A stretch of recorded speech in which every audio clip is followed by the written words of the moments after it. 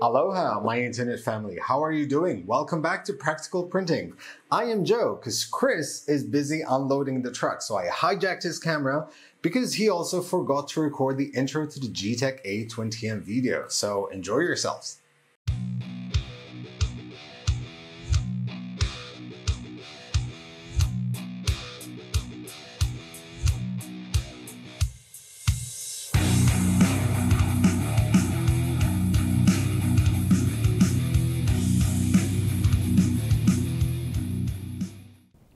Okay, so this is the Geeetech A20M. It was sent to me by Geeetech to assemble, build, possibly review, do some projects with, and get a chance to just show it off to you guys and have some fun with it. So before we unbox it, let's talk about a couple of the features and specs on this guy. Now, those that follow me on Twitter and even here on YouTube have seen me unbox the A20M, the littler version of this printer, the one that's kind of based off of an Ender 3 platform design.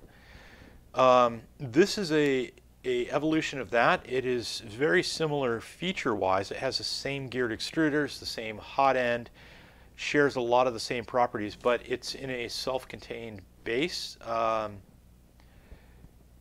platform that it sits on, and still has the filament sensors, the power detect. It runs Marlin firmware.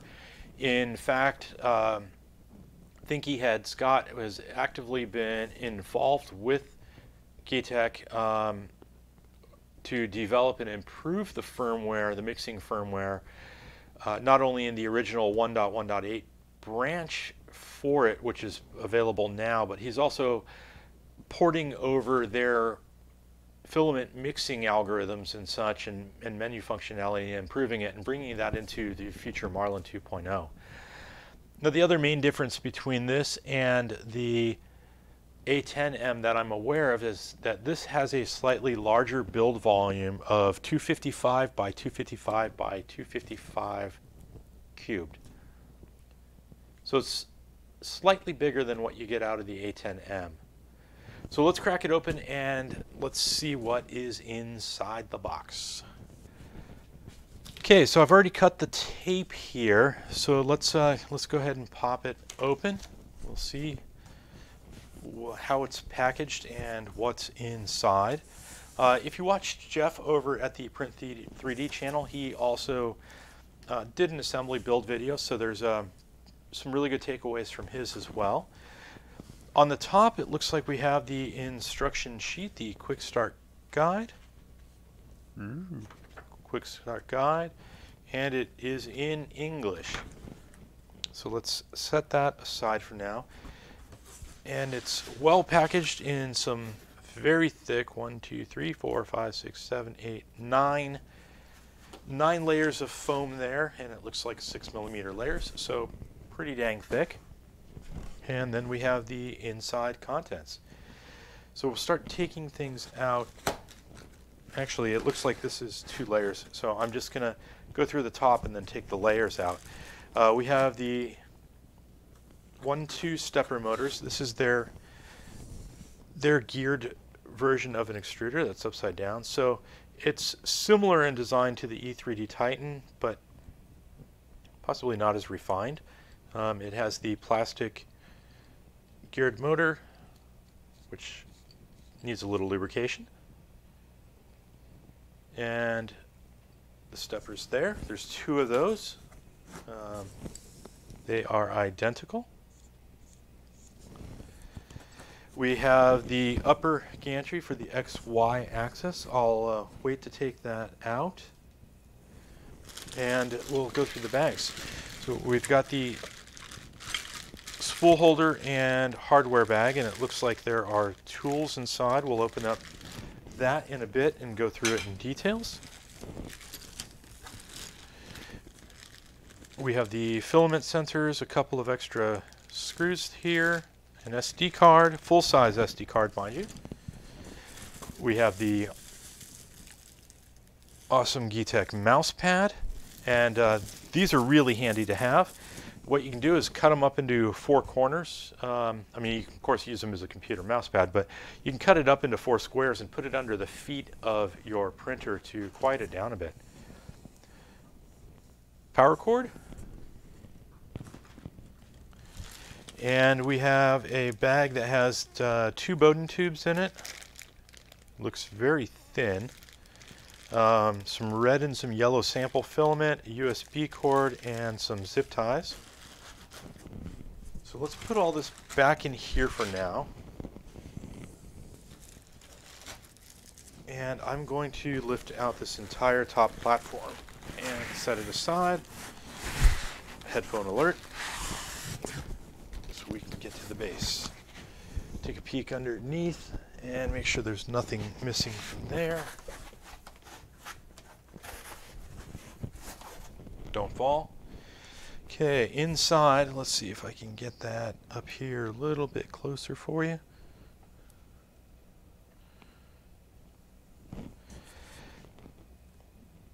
I see one change over the A20M that I'm liking here.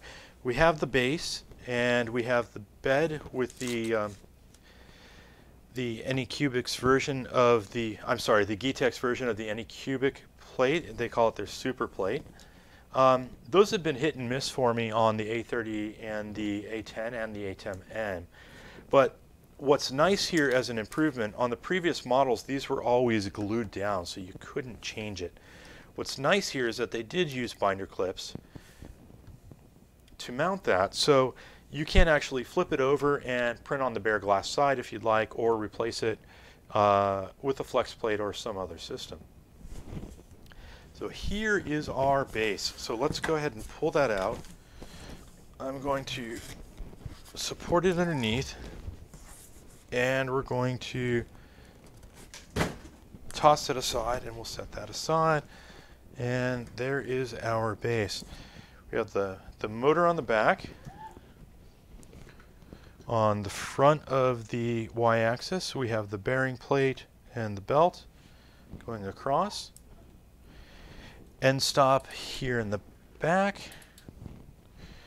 This also, as an upgrade to the A20M, has a full graphic LCD, so it has a larger size. And of course it's pre-cabled, which you can't see if I keep pulling it back and forth. It's pre-cabled, so all you do is pull these out to your different motors. Let's flip it over and take a look at the other side. Okay, so there's our SD connector, SD port. We'll flip it over here. So the control board appears to be in here underneath this fan. It is open, so you can access it. And it looks like 4 screws, and you can get at that should you need to adjust the stepper voltages and such. One thing I like this style, I like that it's contained. One thing that I'm not a huge fan of here, just thinking out loud, is from a thermal design perspective, heat rises. Granted, this is the bottom. So I don't know if this fan is blowing and up and it's going to vent out the sides, or if it's trying to extract heat. But it seems slightly counterintuitive. We have the power supply here. Everything is on crimps. Let me slide that down in. Everything is crimped and solid. And that is sealed up, so there's no exposed AC electrical. You can get to the 110 volt switch on the side here, which is currently set for 230, so I'm going to grab a rusty tweaker out of the drawer, and I'm going to flip that to 110 now before I forget to do it. And then on the other side here, we have the USB connection and a power switch and the IEC socket. So let's flip that back over. One thing that would have been nice, and I've noticed with the power cord that was included, It is a straight IEC connector, which means it goes in like that. It would have been nice to have a right angle power cord so that it can go straight towards the back there, but I've got those, so that might be something I swap on here later. All right, so let's break out all of the pieces here. Let's bring this back out for a more global view. There we go. It's sideways, but that's about the best I can give you. And let's break out all of the pieces here.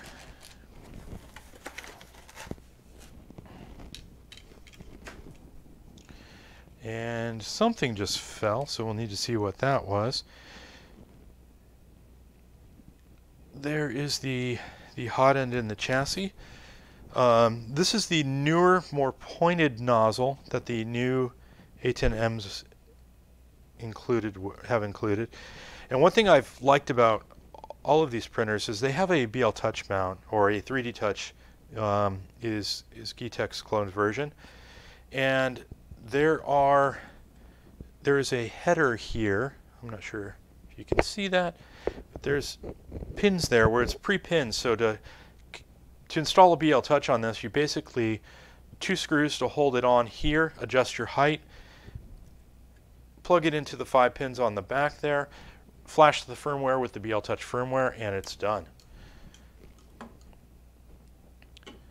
So let me set this down, and I'm going to see stop the camera and see what fell.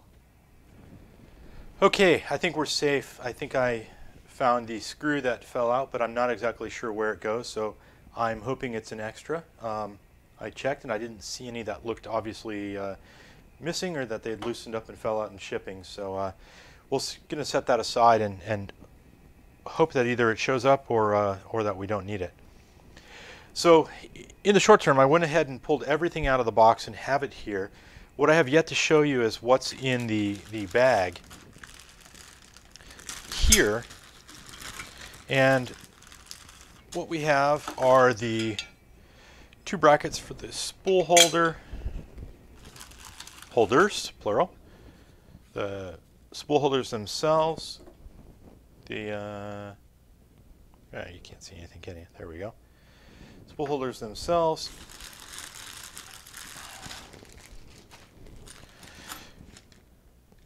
We have a backup screw kit, which I'm assuming that means extras, so we're going to set that aside. And we have our tools that we're going to need to put this bad boy together. Let's dump all this out. There's also some extra pieces, I believe, in here, and some other little goodies. So we've got an extra nozzle, and you can see how pointy that guy is. It's very, very pointy. We've got 2 different size spanners, wrenches. Hard to find the camera. There we go. A couple of Allen wrenches, hex keys. We've got 1, 2, 3, 4, 5 little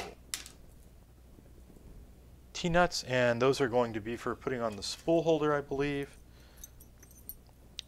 So we're going to set those aside. Again, we have the filament sensors and the main bolts. Now, there's really like 4 bolts to put this thing together. There's 2 in either side here that hold the frame on, and then there's 2 each for the spool holders. So let's see if we can throw it together really quickly. They also include an acupuncture needle and these stainless rods, which are really great for clearing jams. All right, so let's set those aside and let's see if we can put this together. So what's going to happen, we're going to set the extruders aside as well. What's going to happen is this is going to bolt on here like this. 2 bolts in either side. So what we're going to do is I'm going to set that here. I'm going to tilt this up on its side, and I'm going to find something to set it on. Probably the foam box here. I'm going to try to line up where these holes are with this lip here. So that way, when we put this on, actually we have a little bit more room to do it. It can sit like that. There we go. Let me see if I can get this guy.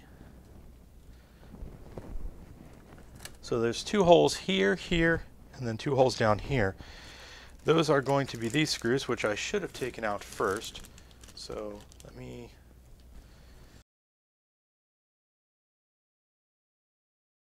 So what I'm going to do is I'm going to feed one of them through so I can use that to try to find the hole on the side here.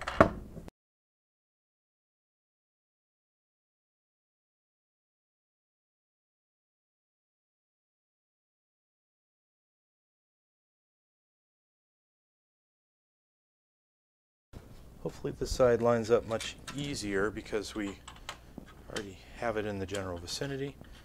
So I'm going to get that one started.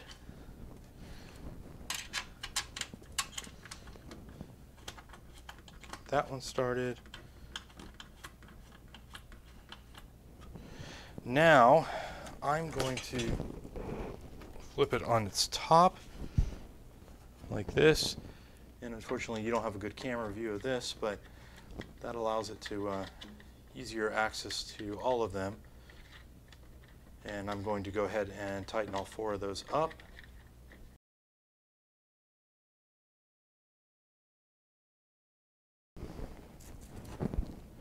And that's it. Now we can flip this thing over. It's not very heavy. We can move this out of the way. And that is your printer. Now we just need to mount the extruders, and I was incorrect. There's actually a couple more bolts than I thought. The extruders and the spool mounts on the top, or the spool holders, and connect all of the wiring up here. Okay, so our next step is going to be to mount the two extruders, and they have the T-nuts on the bottom, so you just want to line them up straight like this, and they're just going to set right there on the top like that. We'll line up the other one, and it'll also drop on the top. And then you just have to figure out the appropriate distance to mount them. So if the spool holder mounts next to it, let's say on the outside, probably want to get these as close as possible. It doesn't really give you directions on how far apart they go. Their directions actually show the spool holders between them, which would position them like so. So I don't think there's an exact position that they need to be, but roughly there and there. It has a minimum width. I'll just use my hand like so and try to match up hand width on either side, and we're just going to tighten those 4 screws.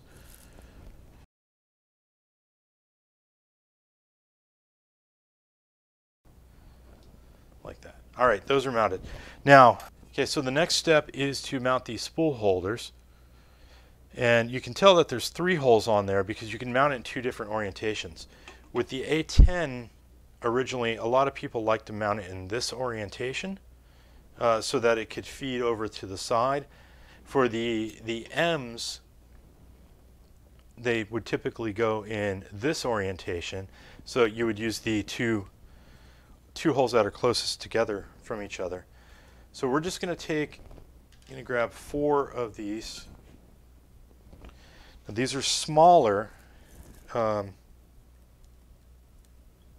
These are smaller T-nuts, or the screws are anyway. So I'm just going to take the T-nut off, put the screw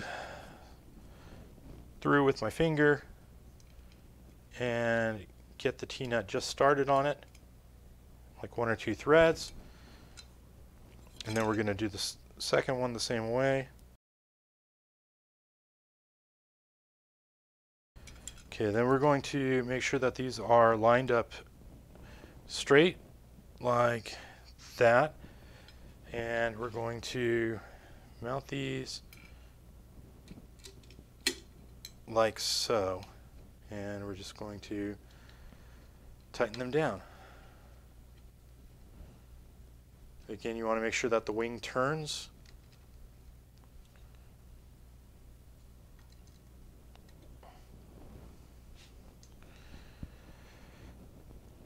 And that's held on there snugly.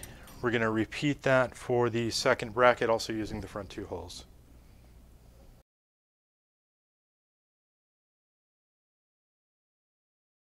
Okay, those are both snug.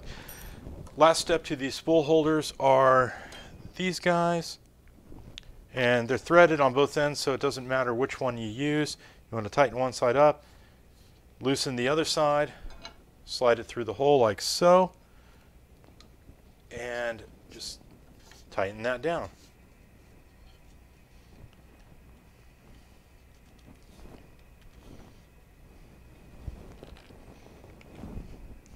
Do the same thing for the other side.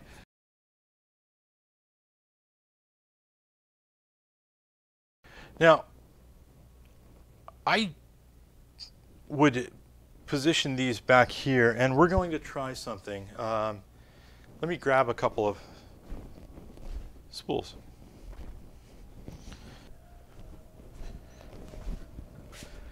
Okay, so before we go on, I grabbed a couple of spools, and these are just generics. This is an atomic PLA spool, and I want to fit it and just make sure that we have clearance in this orientation.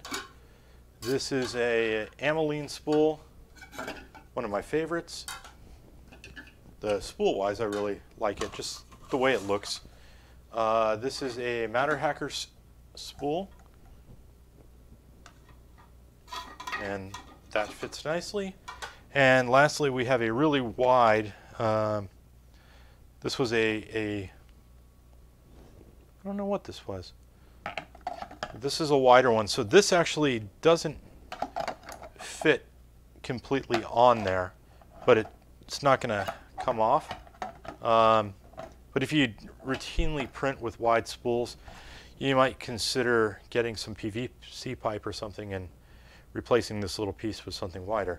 But the big thing is I wanted to check for the clearance to make sure that when the spool's on there, it wasn't going to hit the stepper driver and that there was clearance. So the spool's filament's going to go over the top. Okay, next thing we're going to do assembly-wise is we are going to put on the filament sensors. These are really tiny. They have a little tiny micro connector in the back. The filament passes through the hole, and one unique thing they have is this ball mount that you can't see, so that as your filament pivots, it can pivot with it. It's a really clever idea. That's just going to go on these screws, so I'm going to rotate this so I can get to those. We're going to find the appropriate sized Hex wrench. We're going to take out these long screws that are really tight.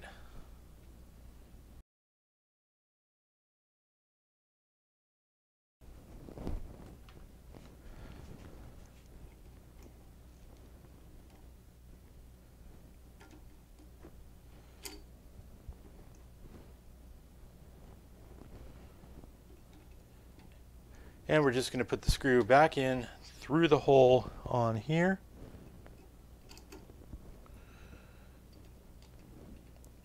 And tighten it back up. And see how that ball pivots. Some people love the filament sensors, some people hate them. On this, some people feel like they get in the way. What I don't mind is that if you don't need it, you can drop it off to the side like that, which you can't see from that angle, but you can basically fold it over. If you don't need it, you can fold it over and just leave it aside, either way, and just, you know, bypass it. You can turn it off in the firmware. So it's not a huge deal either way.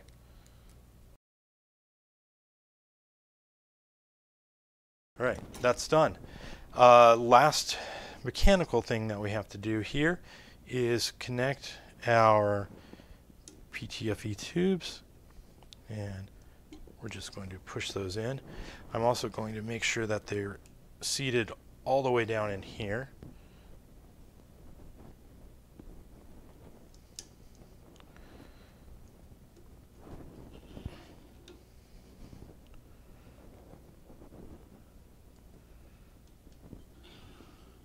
We want to make sure that those don't conflict with each other. Make sure that one is also seated. And we are good there. So the last thing to do is to connect up the wiring. Let's see if we can turn that around. It's all labeled and self-explanatory. We just need a pair of snips to cut the different pieces off, and away we go. For example, this is labeled Y end stop, so it will plug in right there. Let me grab a pair of snips. We'll cut off this zip tie. You do want to think about your wiring before you connect it, so that way you're not blocking anything, for example, like the heat bed. I do like the hard strain relief here. Let me get you a close-up of that, if I can, as close as I can. On the bed here, there's a hard strain relief for the, cut that so I don't cut my finger off. It's a hard strain relief for the heated bed here. So we're just going to plug these in as appropriate. This is the Z motor, ZM it's labeled.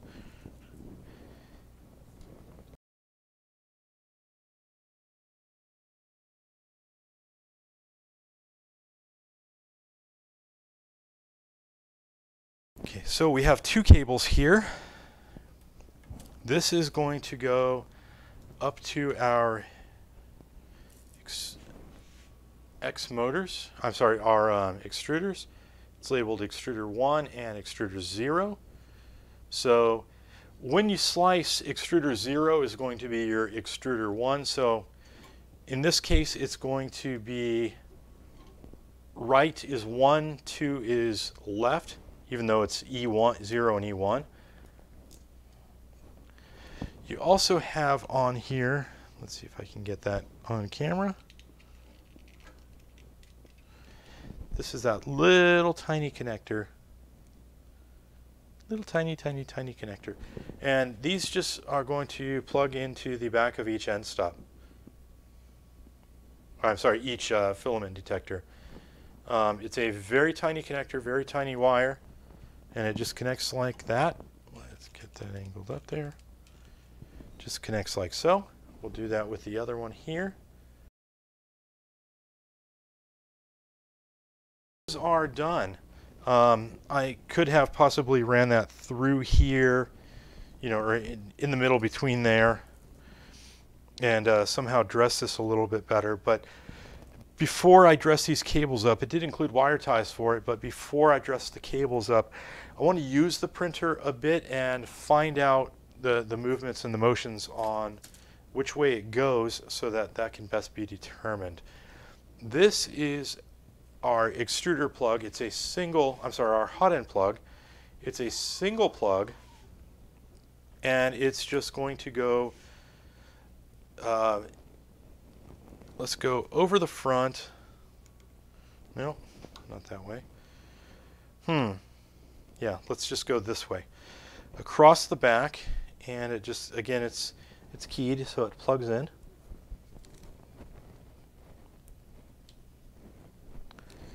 We're going to check these other connectors on the little hot end breakout board to make sure everything is seated. There's 3 fan connectors and the hot end power. So let me see if I can get you a close-up of this. This is one thing that I do not care for that Geeetech is doing on the A-series printers, is that inside the wheels here, these wheels for the V-slot are typically made for 2 bearings. They're only putting a single bearing centered on it and then using longer spacers to position it. If you use the printer a lot, it may be worth, I mean, that may shorten the life of the bearings, and it may be worth lengthening those up.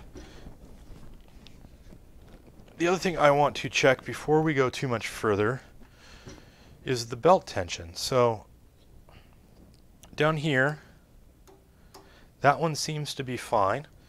And then up here on the x-axis, the belt also seems to be fine. If you needed to tighten it, you just loosen these two screws, pull it out.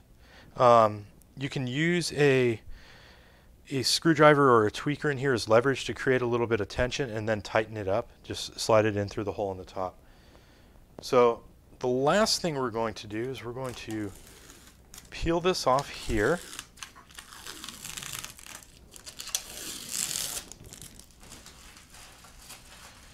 And we're going to do this.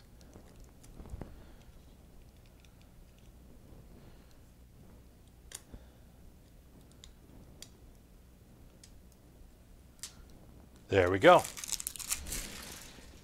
If you hadn't done it already, you want to check the back here. I'm going by feel. If you want to check the back here and make sure that you have your power supply set to 110 volts or 220 volts as appropriate for you.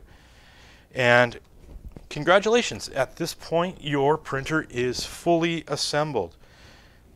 Now they used 5 clamps on the bed. What I've noticed is that we want to take these off really quick. It's easier to get access to the binder clips from the side and the back if you pull it back.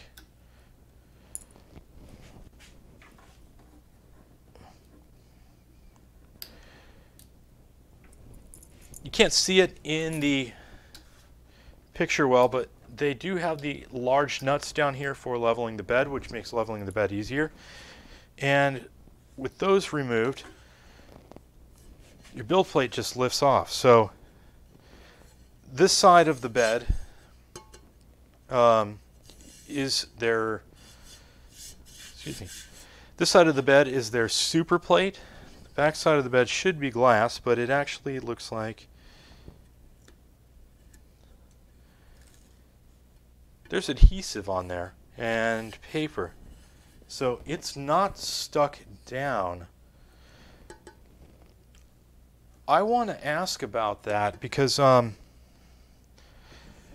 don't tell you to, in the instructions here, they don't tell you anywhere to remove that tape, but I want to come back and ask questions about that because I'm not sure if it's a good idea to have that tape and adhesive on there. Granted, I prefer that it wasn't stuck down, but I'm not sure if it's a good idea to have that heat or to put heat on the paper and the adhesive on the bed. So I'm going to pose that question and come back and find out the answer to that. But for now, we're just going to clamp it on. What I may opt to do, you want to make sure that your clips don't hit anywhere.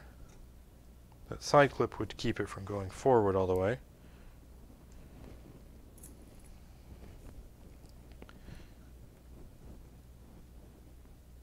Let's take that off. See that? So you can't put a clip on the side where they had it without removing the spring tab. So we're going to go with 4. That's pretty much the standard for most beds that use binder clips. Let me grab power and let's see if we can juice this thing up quick. Okay, so while I was grabbing the power cord and getting it plugged in, also triple checked to make sure that I was set to 110 AC, and I grabbed a couple of spools of filament. This is the FilamentOne Pro Select Glint Blue, and this is the FilamentOne Pro Select Glint Gray. So we have something to test it out with. You do have to remember about these mixing extruders, you have to have filament loaded in both sides, even if you're only printing with one color. If you don't, it will backfeed up the other side due to pressure rather than coming out the tiny nozzle. The filament will try to start following the path of least resistance and you'll get jams. So you ready? I positioned the camera here on the LCD as best we can, so hopefully it'll show it. Let's power this bad boy up.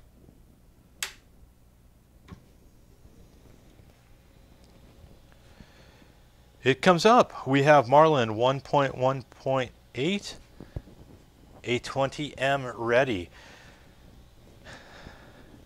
Now normally at this part I would check to see if there is newer firmware for the printers, and as I said early on, I know that Thinky Head, Scott from Marlin, had been working with Geeetech to make improve the firmware for this. So seeing that MX there is telling to me that this may already have the newer firmware, but let's go through and check. The one way that I can tell is by checking the mixer controls and seeing that we have toggle mix and gradient. The toggle mix is a new control that was added by Scott, and the gradient mix is here as well.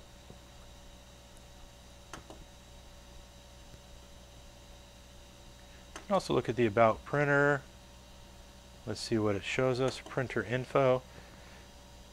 1.1.8, and the date was 12/25/2017, which I believe was probably the original date of release there, not of the Marlin 1.1.8, not this version. There's our board information. A little information on the thermistors, our min temp and min and max.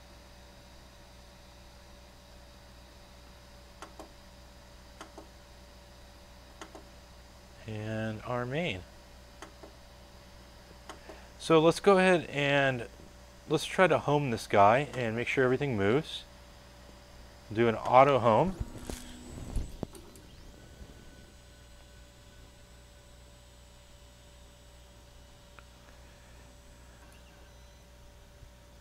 And it looks like it homed. It also looked like it homed much lower than the height of the bed. You can see the nozzle here is way low. So based on that, I am going to crank these down as low as it goes. And we'll level the bed quick.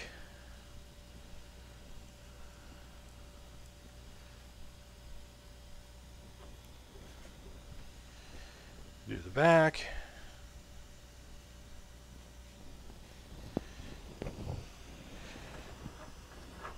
We're going to go ahead and do a test with this paper on the back of the glass, but I do want to pose that question to the community at large and possibly to Geeetech to get their opinion.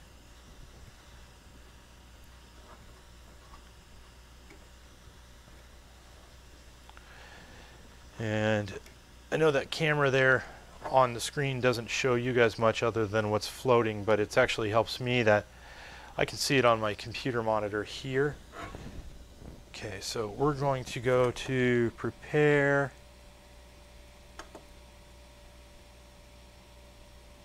I'm going to set it to disable steppers so I can slide the bed forward. I'm going to slide this out and see how much clearance we have. So I did get it way below the bed, tightening it up there. So we need to bring that back up a lot.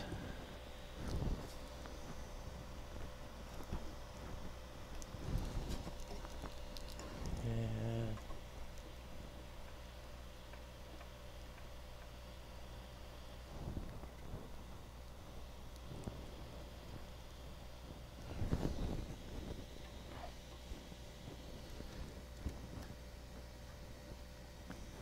I want to bring up the back and the front. I know I can't get it exactly equal, but we want to get it close.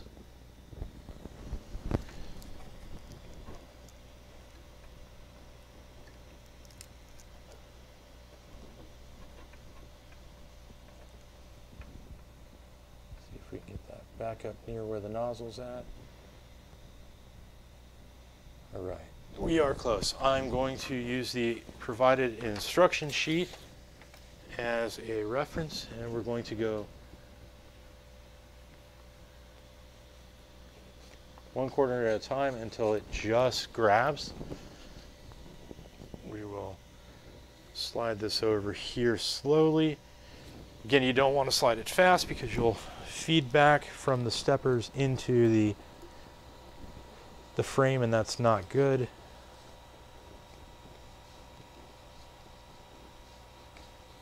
Just get a slight grab, push the bed forward.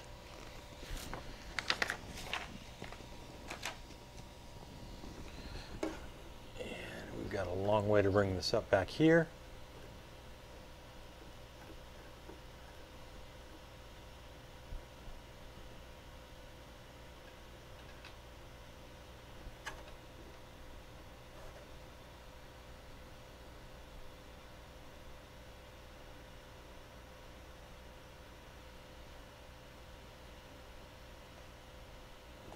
Slight grab. Let's slide it over here to the right.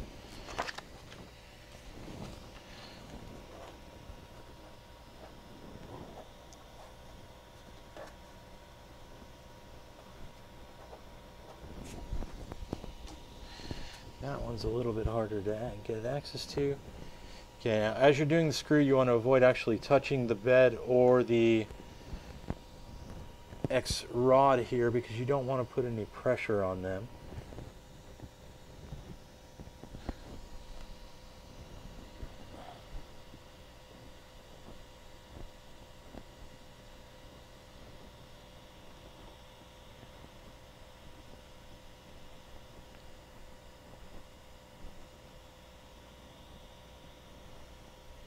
Okay, we'll get our slight grab. Now we'll go back and start with the front because you know the other ones were so far off, but those are now going to be too high.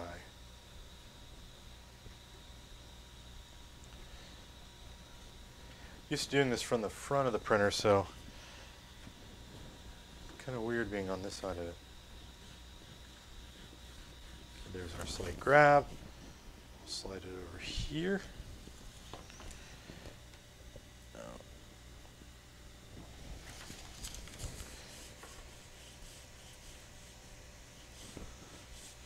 Slight grab.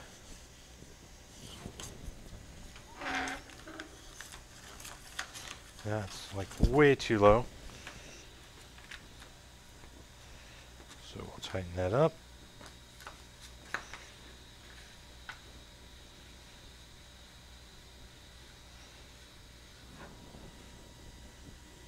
Slide it over here.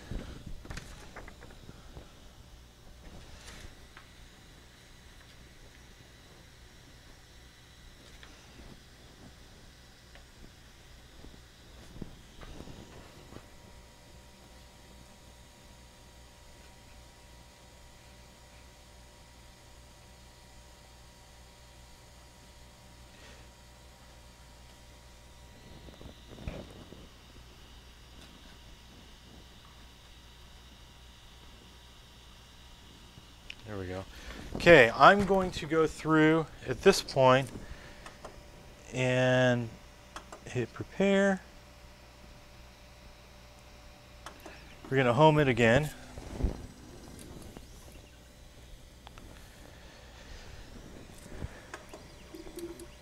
And this time I'm going to use the level corners option in the menu here. Level corners. That's going to move the nozzle over the corner to the where it should be, and we're going to do the same thing again. Now the reason you want to do it this way for your final tuning is your motors are engaged versus free floating, how we disabled them before. So that got us in the general ballpark, but we want to get it exact at this point.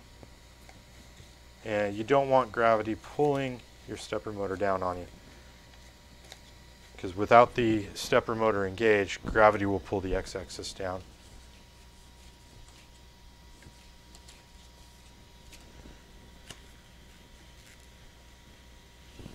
Okay. Next corner. I'm going to go ahead and put the paper underneath. And that's a little bit tight.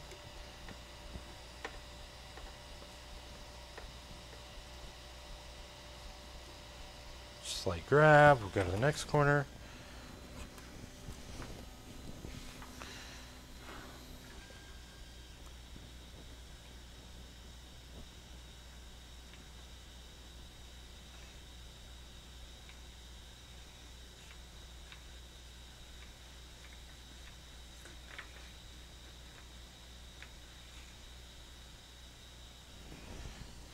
Go to the next corner.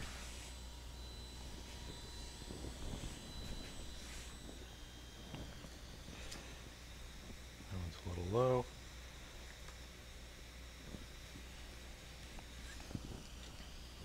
And I believe the next position is the center of the bed. Nope, it goes back up to the front.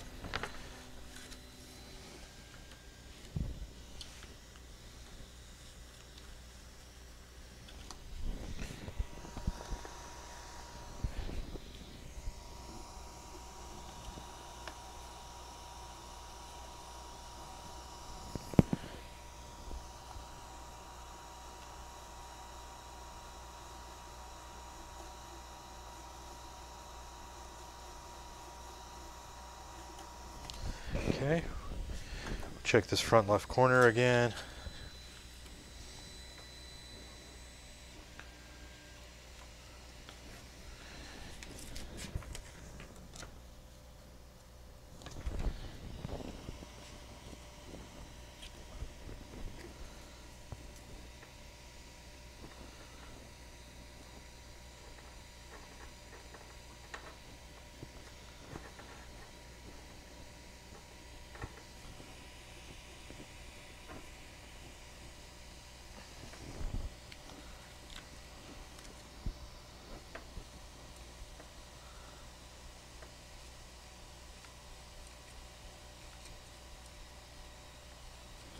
I think the firmware could use a little bit of adjustment to move these points inward a little bit. I might make that suggestion to Scott. And we'll check these back to you again really quick. Remember I said I didn't want to lace these up until we knew where they're going to go. What I want to do with this one is there's two holes in the back here that you can't see, but I'm just going to use a zip tie to basically take this and pull it horizontally across, zip tie it loosely here so it has enough travel to go up and down, but it gets it out of the way of the print. So after we finish leveling, I will do that quickly.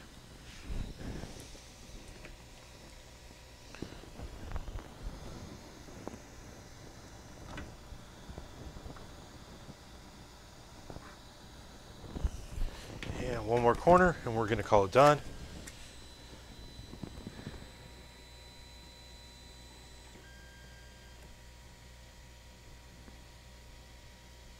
There we go. All right, let's home this sucker again.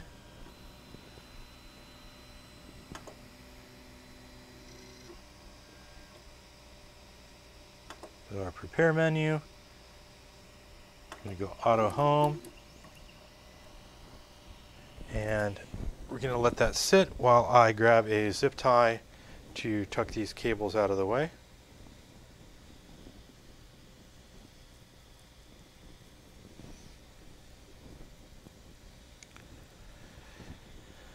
I'm actually going to power that off. And that's nozzle is clipping this side. What is it clipping? Okay, so it was clipping the clippy clip. All right, zip ties. They were in the filament bag.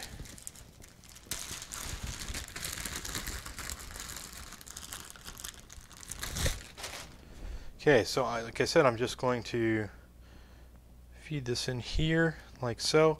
I may do something different later, but for now I'm going to make sure that we have enough room to reach it all the way across. And I'm going to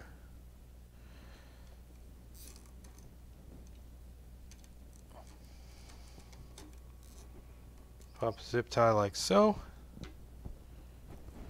Snip that with my flush cuts so that I don't cut my arm.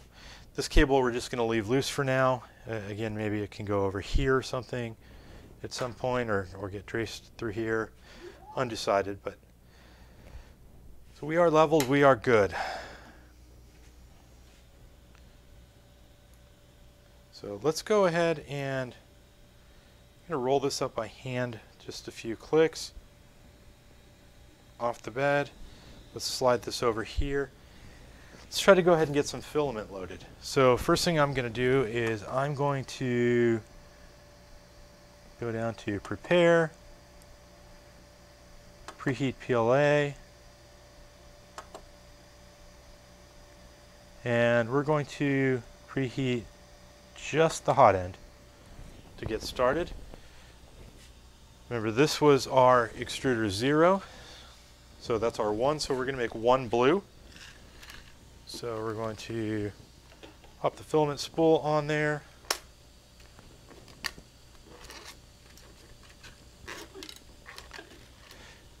This is also slightly too wide, but I can loosen this coupling nut up a bit, like so, and I think it'll fit.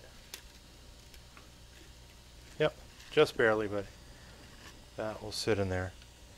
All right, I'm going to take and snip this off so that we have a fresh, nice angle.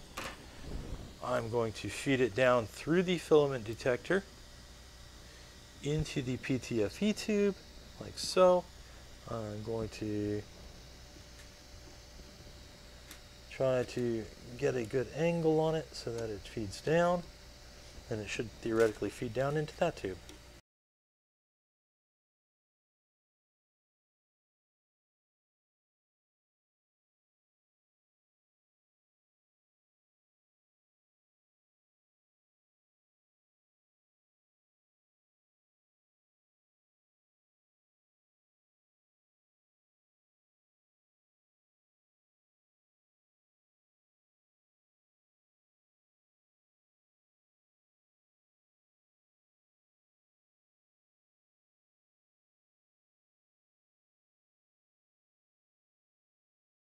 So there's a quick troubleshooting lesson for you on the build, but the reason that we had to do that is the way these extruders and all extruders work.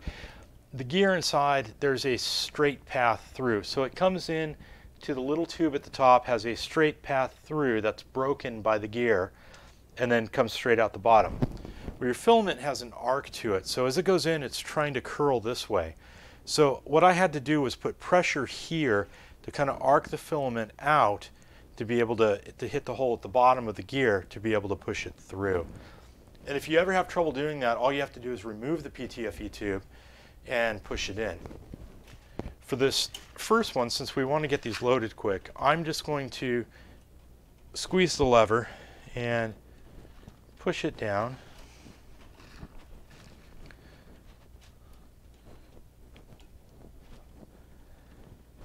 As far as it goes, we're going to do the same thing with this side.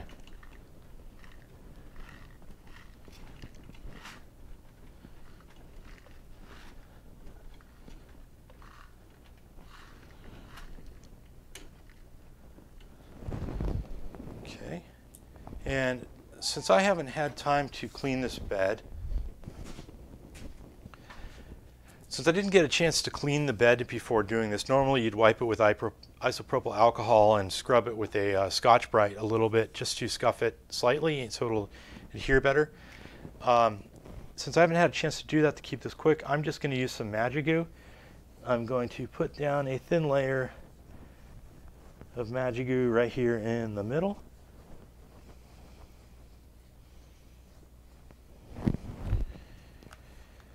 We're going to relocate this camera up here so you can see the bed. Okay, so we have the Magic Goo on. Let's slide the bed backwards so we can see the screen. We're going to turn it back on. I'm going to pop the LCD card in. It only fits one way, and that is with the contacts towards the front. We're going to put it in. It'll tell us card inserted. I'm going to go down to print from SD card and see what's, of course I'm upside down. Print from SD card. We have two files. We've got dog and lizard. So let's try the lizard. That's a dual color print if I recall from others I've seen. We'll let it home, we'll let it heat up, and we'll see if we can get it to start printing. It's up to 37. Of course I said quickly and look how slow it's going. 38, and that's heating to bed. Now it is fighting the ambient temperature out here in the garage, and the hot end will heat up after that.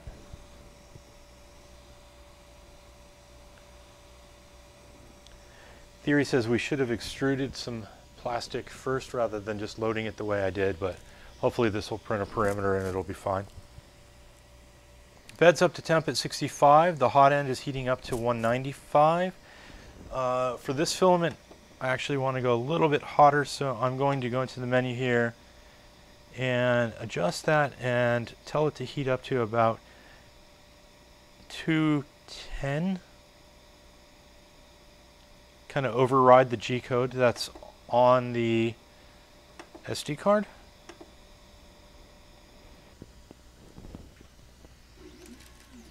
And it's moving.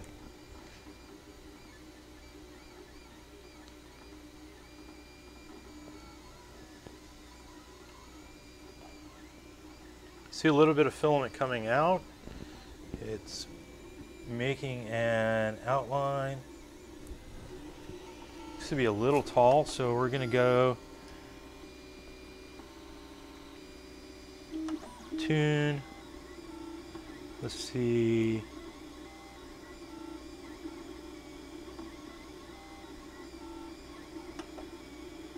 Went to control and tune.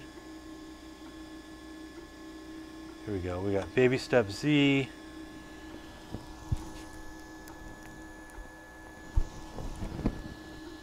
I want to go down.